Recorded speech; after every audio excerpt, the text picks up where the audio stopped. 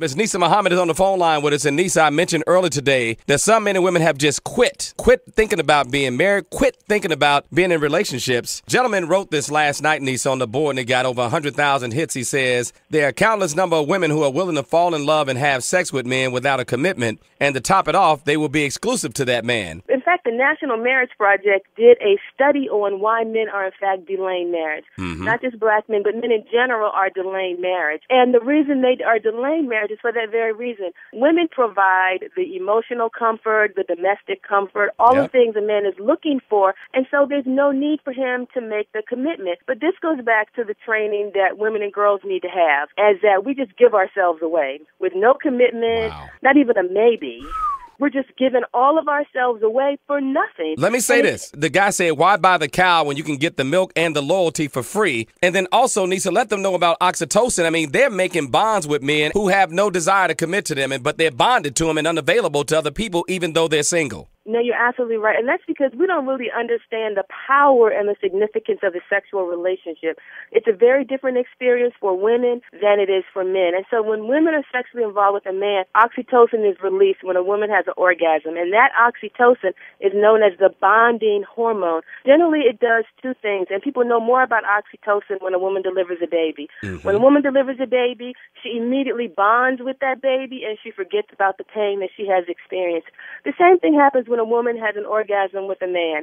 She immediately bonds with him, and she forgets this was a booty call. She forgets this he hadn't called her in 2 weeks. She forgets that, he probably won't call her for another 2 weeks. And so she forgets all of that. Those are the two things that are notorious about oxytocin, bonding, and it has an amnesia effect in women. Now, men experience oxytocin also, but the testosterone that men have diminishes the effect of the oxytocin. So he knows it was a booty call. And there's no bonding that takes place. And so that's why it's so important, especially for young girls, to understand why it's so much more important, so much more valuable to delay sexual activity, because they don't know all these things are going on. And they're wondering, why didn't he call me?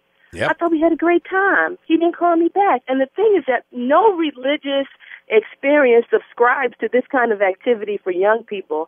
And so neither Christianity, neither Islam, Buddhism, Judaism. So it's almost a failure on the religious entities in our communities to not be giving this kind of information to young people. We're talking to Nisa Muhammad right now. She's the founder of Wedded Bliss Foundation, and I want to ask you about this idea of being single and unavailable. And I'm finding that many women are now single and unavailable because they're involved with married men, or they're involved with maybe a male friend that they're emotionally or sexually involved with. And now the game, a lot of guys are wondering, why isn't she interested in me? I'm taking her out, I'm spending time with her, not realizing this woman is bonded with another man that she's not even in a so-called relationship with. What do you say to the guys about understanding that? That's a great point, Michael. And so part of the problem is everything is all screwed up. I mean, we're doing it wrong. We're doing it wrong, and our children are suffering as a result of us doing it wrong. I mean, what sense does it make for a woman to be committed to a man that is totally unavailable to her? And here there are good men who are available to her. She just, negates them because she's attached to this man who is totally unavailable. Because women see this with other women all the time, Nisa. They're like, girl, why don't you like this guy? It's because she's still got an emotional and sexual relationship with this married guy and this other guy that's her buddy on the side. It's never going to happen for the other guy, no matter how good he is. And that point has to get across. It is not going to happen. And men give women so many clues along the way that he's just not that into you. He doesn't return calls. He doesn't return texts. And so we don't pick up on the clues. Because of that oxytocin that has bonded us to him, we're thinking in our mind, he must be busy, he must be really working, because whenever he sees me, he just wants me, he just wants this physical relationship. But it's a totally different experience for men than it is for women. And a lot of times for women, we only see things through the prism of our own sight. We don't really understand how men function. We don't understand how a man could be with one woman tonight, another woman the next night, strapped, and another woman the next that afternoon. Women don't understand that because we're not like that. But the male body and his physiology is so totally different from the woman. The female is not like the male. And because we don't understand that, we're the ones who suffer, and our children are suffering the most. And I applaud the mentoring programs that you're doing, especially for young boys around the country. But the problem is this whole mentoring thing is a new idea. Once upon a time, people had parents in their lives who did stuff. Right. They didn't need mentors. They didn't have mentors. And so it's an abdication of parents' role to take responsibility for rearing their children to be successful citizens.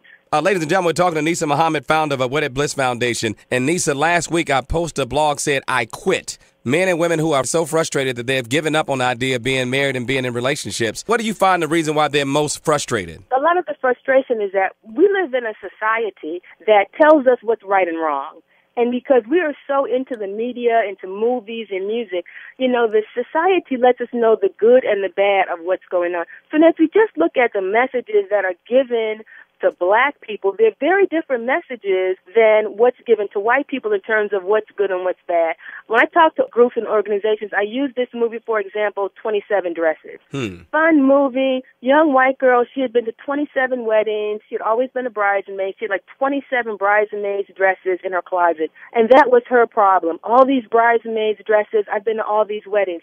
I asked young black women, how many of you have been to 27 weddings? Nobody raises their hands. How many of you know 27 friends that are married? Nobody raises their hands. So while the white community is getting the message about getting married, and The Bachelor, The Bachelorette, in fact, there are a group of black men who are suing ABC because there's never been a black bachelor. How about that? And so what are our messages about marriage and family? Love and hip hop, the Real Wives of L.A., basketball wives, where most of the wives are not even really wives. What are the messages we're getting from the media about love and marriage and commitment? I agree. It's a totally different message. So you can understand the frustration that our community is having in regard to relationships, because what we're told about what's good and what's bad is really what's bad. And we try to go for what's bad and make that a reality in our lives. We're talking to Nisa Muhammad, the founder of Wedded Bliss Foundation. You can check it out on www.weddedblissinc.com. We got it posted on Baisden Live on Twitter and Facebook. What about this notion of being set in your ways? Obviously, if women, and particularly women of color, are getting married at a later age and less often, can't you kind of get set in your ways? It's so funny. Set in what ways? Ways that are not providing us with any kind of progress, set in some wrong ways. It's very easy to say, well, I'm set in my ways. We're spiritually bankrupt too often. And the ways that we have, and we're looking for someone to accommodate themselves to us, and we're single. See, I think part of the problem for black women is that the things that affirm us and the things that help us to make us successful are going to a good school, getting a good job, we can administer, we can be a lawyer, a doctor, a manager. Those are not the skills that help us to be successful as a wife. It takes a totally different skill set to be a wife, because your husband does not want to be administrated by you, does not want to be managed by you, and does not want to be told what to do. How about that? And so women don't know that it's a totally different skill set, because we're so used to doing the things that affirm us in our job. Wait. So you're saying it's also the women, because usually when you hear set in your ways, it's something that's usually related to men being set in their ways. But you're making a good point that it's women, too, that are set in these corporate ways of dealing with relationships. If we looked at what the problems are in our relationships, it's really a terrible thing, because what has happened is that what has affirmed us and helped us to be successful, see, the black woman is not like any other woman. We are promoted through jobs. We can get jobs, and we're all in the work world, and these things help us to feel good about ourselves. But we can't keep a man. Not only we can't keep a man, we can't keep a man happy. We don't know how to take care of a home. Now, this is old school teaching. These are things that most of us saw growing up from our mothers, our grandmothers, our aunties. We saw them take care of their husbands. We saw them keep a man happy where he was hurrying to come home to us. If you look at what now the conversations are in the beauty shop as opposed to what the conversations were in the beauty shop years and years ago, decades ago, where women talked about what was necessary. Share this recipe with me. Let me find out how to cook that, because I know my man's going to like that. That's right. We don't do that now. It's interesting. In my classes, I give an activity for the husbands and wives. And people who come to my classes are generally not married. I work with all kinds of couples. And so the assignment was to do something wonderful for your partner. So the man said, well, I want her to cook for me. So come back the next week. Okay, fine. I asked her, well, did you cook for him? She said, yes, I cooked. He said, no, you didn't cook. She said, yes, I did. I said, well, what happened? He said, she took the food that was left over, heated it up in the microwave, and gave that to me and called that cooking. She's like, that's cooking. And we were like, oh, no. Wow.